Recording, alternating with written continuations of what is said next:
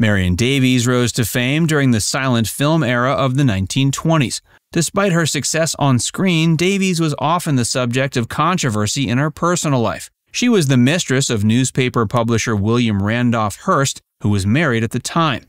Hearst was a powerful figure in the media and used his influence to promote Davies' career, which led to accusations of favoritism and nepotism. Davies was also known for her lavish parties and extravagant lifestyle, which were funded in part by Hearst's vast fortune. The couple's relationship was often the subject of gossip and speculation, and it was rumored Hearst had a hand in controlling Davies' career and personal life.